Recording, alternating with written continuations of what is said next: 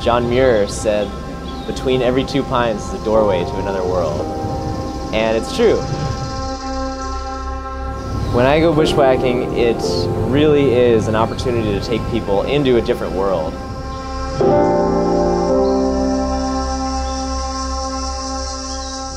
So in Southeast Alaska, there are places that are literally miles and miles away from any roads or buildings.